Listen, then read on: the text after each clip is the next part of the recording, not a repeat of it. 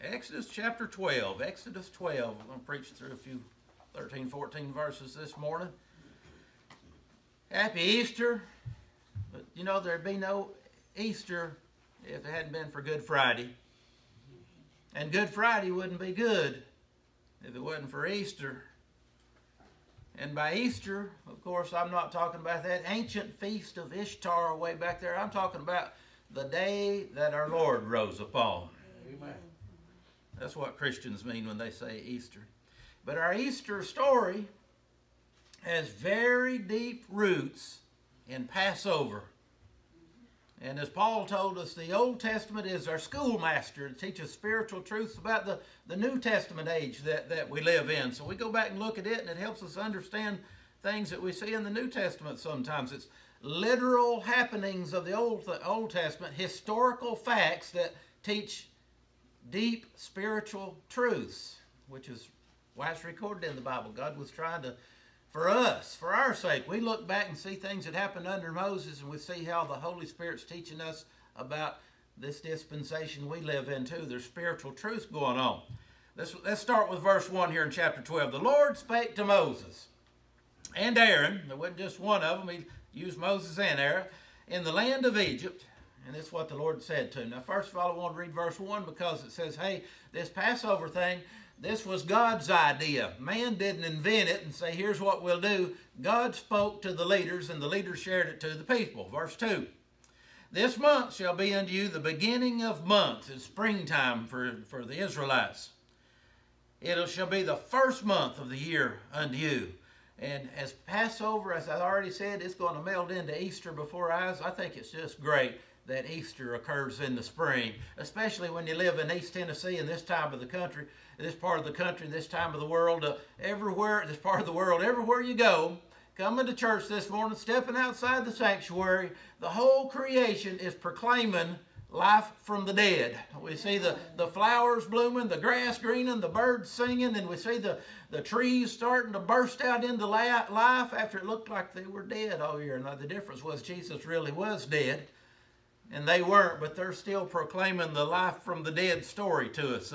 Verse 3, God said to him, speak you to all the congregation of Israel, saying in the 10th day, now highlight that. If you don't do it in your Bible, do it in your mind. Just remember the 10th day. We're going to hold that thought for a little bit. In the 10th day of the month, you'll take to them every man a lamb, according to the house of their fathers, a lamb for a house. Every household's going to get their own lamb and bring it in here. This is the first Passover. And if the household be too little for the lamb, let him and his neighbor next to the house take it according to the number of the souls. Every man according to his eating shall he make his count for the lamb. Now, first of all, I'll just ask you a question. You all New Testament Christians. Is the lamb in your house? Now, I'm not talking about your church house neither. Is the lamb in your home? Is Jesus Christ, the Lamb of God, in your house? And verse 4 tells us, guess what? Every house had to do it because everybody had to do their own eating, didn't they? Nobody else could eat the lamb for you. You had to eat the lamb yourself. Nobody else can trust Jesus on your behalf. You've got to feast on the lamb yourself. Have you received Christ? Are you feasting on the Lord? Verse 5. Your lamb will be without blemish, spotless. A male of the first year. Go out and get one out of the flock. It's got to be perfect. A male in the prime of its life and without blemish. Perfection, ain't it? And you'll take it from the sheep or from the goats. Now, what does that tell us about Jesus? We already know he was the only perfect man. The only perfect human being. A male in the prime of his life, without spot and without blemish, and the fact that he never sinned. But he came from among us. Take it from among the sheep and the goats. God became one of us. He became a human being in Jesus Christ. He came from among us. Verse 6.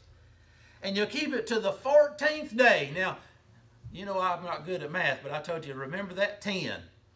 Few verses ago. You put it up on the 10th day of the month, and you keep it to the 14th day of the month, of the same month. The whole assembly of the congregation of Israel, they're going to kill it when the evening gets here. Now, I can do a couple of things with that. First of all, that's 4 days, ain't it? You know, Jesus came into Jerusalem for the last time on that Palm Sunday. Monday, Tuesday, Wednesday, Thursday, in the evening, they came and arrested him and took him off to the kangaroo court of a trial and put him to death. Now, I can also do something else with it. Maybe this is what the Holy Spirit means by that. I wondered that. You know, you ever read things in the Bible say, you know, I know God said that, but why did God say that? It's all right to do that, by the way. That's called study. It's called theology. It's trying to understand your Bible. Why did God say to go out there in the flock on the 10th day and get a lamb, and you put it up to the 14th day, and then you kill it? It's one thing to go out to the pen and get a lamb and slaughter it right then and have a big feast.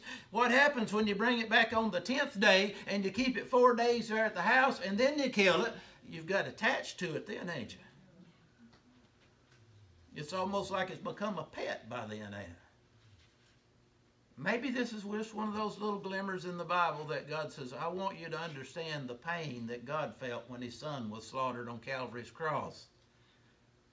And a little bit, we can say a little bit of how Christians feel about the pain that we feel when we remember that Jesus was slaughtered, crucified for you and I.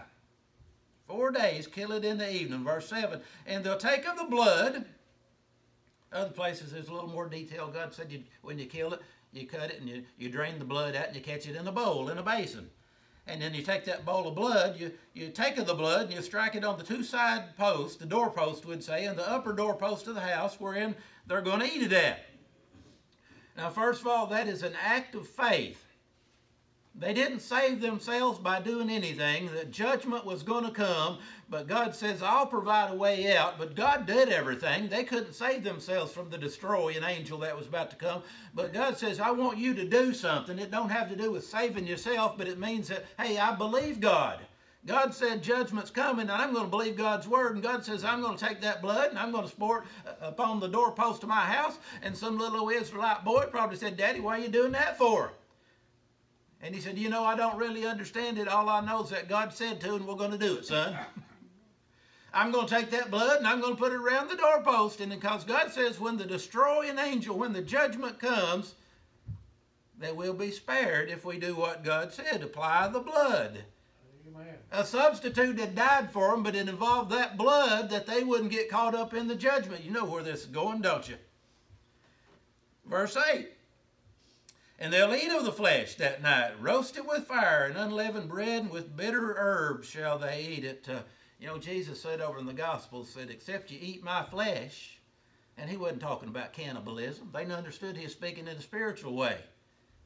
John the Baptist done said he was the Lamb of God that takes away the sins of the world. And then Jesus told his believers, said, except you eat of my flesh. That means we receive Christ in a spiritual way. Now, we're taking the physical stuff of the Old Testament and we're applying it to a spiritual thing in the New Testament. And he was roasted with fire. Where was Jesus roasted with fire? Fire in the Bible is always a symbol of the judgment of God, ain't it? The Lamb was roasted with fire. When Jesus died on Calvary's cross, bearing your sins, he suffered the judgment of God, is what that is. For you and I, so that we could live. Verse 9. Eat not of it raw, nor sodden it all with water. Don't boil it in water, don't eat it raw. Roast it with fire. His head with his legs and with the pertinence there, all of it that you're going to eat, roast it with fire. Verse 10, and let nothing of it remain till the morning. Eat it all that one event there. That which remains of it until the morning, you'll get rid of it. You'll burn that with fire. Well, I don't know what to do with this except this. I know one thing. I don't know of a human being, there probably ain't a human being, if they lived more than a second after they got saved, that didn't sin again sometime, and we have to confess and we have to repent. But we just received Christ one time. We don't have to get saved today and saved tomorrow and saved over. We can keep coming back to him and confessing our sins, but you know what? We're saved to the uttermost and we're saved eternally. That is good news. Verse 11. And God says, here's how you eat it. Well, I'll do it in the King James first. Thus shall you eat it. Now I'll give you the Appalachian version. Here's how you eat it. King James, and thus shall you eat it. Eat it like this, with your loins girded, your shoes on your feet, and your staff in your hand, and you eat it in a hurry, eat it in haste. Now we're going back to Egypt. Remember, God says, all God's saying to them says, you be ready to go. You receive Christ, and you be ready to go at any time. Jesus told a lot of parables in the New Testament. We call them the be ready parables. You don't know when the master of the house is coming. You know, I'll always be ready. We sing a song, be ready to go. When you get saved, and be ready to go. And if you're not saved, you need to be ready to go, and that means you need to get saved, don't you? Eat it in a hurry, and have your loins girded and your staff in your hand, and be ready to go. Not just go to heaven either, but be ready to respond to whatever the Lord tells us to do in a hurry, right? Verse 12. For I'll pass through the land of Egypt this night. God says this now. This is God's judgment. I will pass through the land of Egypt this night, and will smite all the firstborn in the land of Egypt, both man and beast, and against all the gods of Egypt I will execute judgment. I am the Lord. All the firstborn was going to die. Man, beast, Egyptians, and Israelites. Except for that one caveat. The ones that applied the blood around the doorpost of their house. And he said, when I see the blood, I'll pass over you. That's how the Passover got its name. Boy, you can put that right out of Exodus 12, right over here anywhere in the Gospels or the book of Acts or the epistles or anything else. Say to that, judgment's coming. And the only way to escape the judgment is have you applied by grace through faith the blood of the Lamb around the doorpost of your heart. And then when we're standing there in the judgment, God says, when I see the blood, I'll pass over you. Because I recognize that you're one who Christ died for.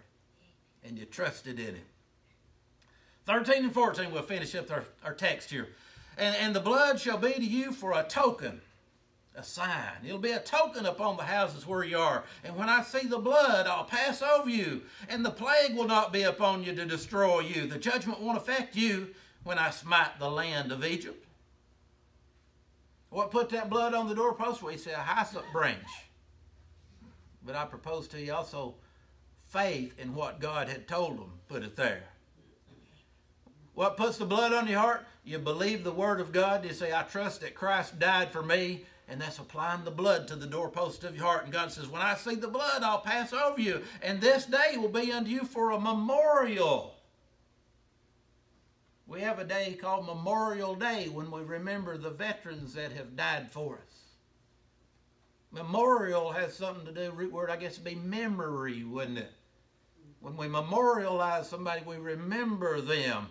And he said, this day will be a memorial for you, and you'll keep it a feast to your Lord, to the Lord throughout your generations. You'll keep it a feast and an ordinance forever. Well, you know what? I believe that every Christian has a Memorial Day.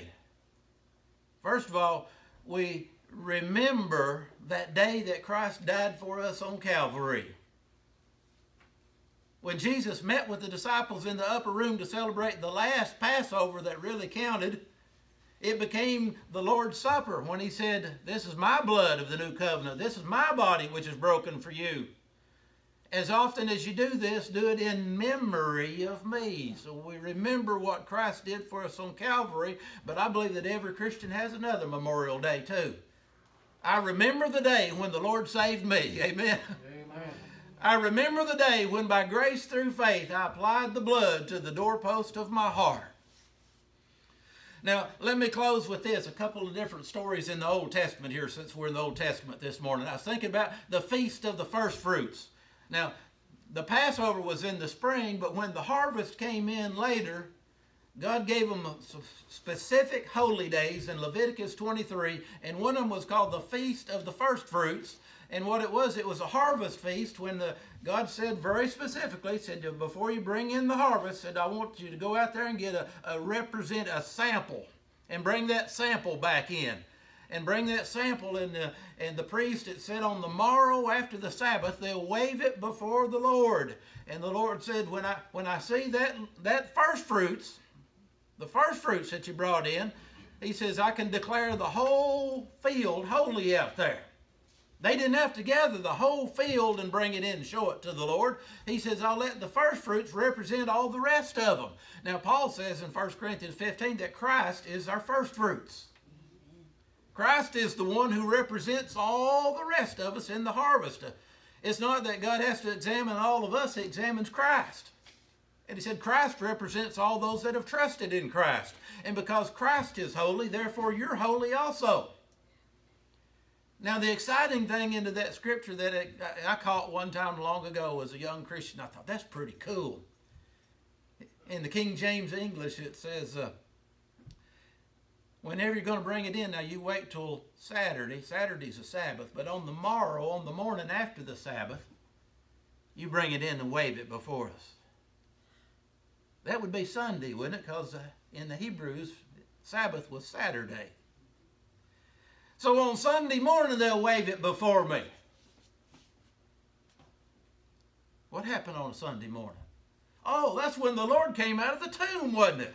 Amen. And He waved His life that He had lived before the Father, and the Father said, because He's holy, all those followers of His are declared holy also. I don't have to go out in the field and look at them because He represents every one of them. And by the way, that's why we meet on Sunday. I didn't say that. The church fathers in the first century, I've got writings of them that said that we began to meet on Sunday in honor of the day that our Lord rose upon. It took about 1800 years before there's a group of Christians said, let's go back to the Old Testament Sabbath and tell everybody else they're wrong. I don't care what day you worship on. It just bothers me when you go back to Saturday and you tell me that I'm wrong on Sunday. Amen. I'm going to stick with what the church has done for over 2,000 years now. We're going to honor the day that our Lord rose upon, because the old Sabbath was about the old creation and the new Sabbath is about the new creation. If any man be in Christ, he's a new creation. You can worship when you want, just don't tell me I'm wrong. You just do what you want. I don't think the Lord's all that upset if you want to worship on Saturday anyway. It gets back to them things I said to somebody this week. I said, you know what? People get all hung up and they gag on gnats and swallow camels. You know where I got that saying? I got that from Jesus. We get all caught up in the little bitty details and we get all bent out of shape while we're going around swallowing camels, ain't we? Got the big sin in our life, but we worry about the little sins, right? Somebody doing something over there that ain't right. Meanwhile, you ain't seeing all the stuff that thumb's pointing back at you while you're pointing over here somewhere, amen? And then the other Old Testament story I wanted to share with you this morning, I had Keith read it before we got on the air here, and I said, what in the world does that have to do with Easter? Keith read from 1 Samuel 5, 1 through 5, and it was that time that the Philistines they'd carried off, they'd conquered, they'd beaten Israel in a battle, and they'd captured their ark. And they carried the ark, which was symbolic of the presence of God. And they brought it back to their capital in the Philistines. And here was this big temple. It was the temple of Dagon. He was the first mermaid. He wasn't a little mermaid. He was a big merman. He had the bottom of him looked like a fish, and the upper part of him looked like a man. And they called him their god of their harvest. He was a grain god, an agricultural god. So they said, now we've captured this thing that was so important to them followers of who we would call God. I don't know what the Philistines called them. But they thought they had their God because they had that box, which we call the Holy Ark of the Covenant. And they said, well, what are we going to do with it? Now we've captured and we've got it. It says, well, it's supposed to be a holy object. Let's put it right in there beside old Dagon in that temple of his. And they put that in there one day, and somebody went in there the next morning, probably them priests of Dagon. They said, oh my goodness, that's never happened before. Oh, Dagon's statue has fell flat on his face. And they had to get a crew out there and get him all set back up and everything. And then they thought they had him fixed and got him secured real well. And I always thought, I don't know where they put the Ark of the Covenant, but I thought it's probably over here, and old Dagon's fell on his face before it. Amen. And they said, oh, Dagon back up, and they come in the next morning, they said, glad we had that took care of, this talk and everything. Couldn't believe that happened. They looked, and old Dagon fell on his face again. And this time he's busted. Only a stump of Dagon was left. And I had Keith read that. I said, what's that got to do with Easter? I'm not good at math, but they put him in there one day. They went back in there the next day, and he fell over and they put him back up. They went back in there on the third day, and he was destroyed. Now, what does that have to do with Easter? Because on the third day, Jesus had went right into the very depths and the heart of the darkness and sins of this world and destroyed death, hell, and the grave, and the devil. Amen.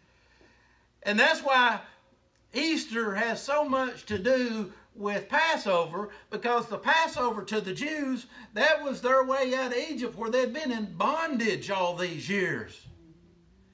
And what did the death and resurrection of Christ do but said, people, you're set free. You don't have to remain under the bondage of sin, the bondage of death, the bondage of hell, the bondage of the grave, because in Christ, he set us free. Have you applied the blood based on the Word of God? Have you said, I believe that gospel story and that Jesus died for me? You know what happens? The blood's applied. And when the judgment comes, God says, I'll pass over you because Christ represented you. Let's pray together. Lord, we do thank you for these few little Old Testament stories, and as we get more familiar with the Old Testament, it's so exciting to read the New Testament and see all the allusions back to it. Christ the first fruits, Paul called him. And we thank you for this special day, the resurrection day. As Paul also said in that same chapter, 1 Corinthians 15, if there be no resurrection, then our faith is in vain and we are of all men most miserable. But Lord, we thank you that the resurrection's true, and that millions and millions of Christians throughout the ages and around the globe today can testify to the truth of the resurrection through the Holy Spirit dwelling in their hearts by faith. So in Jesus' name we give this Christian invitation today. Amen.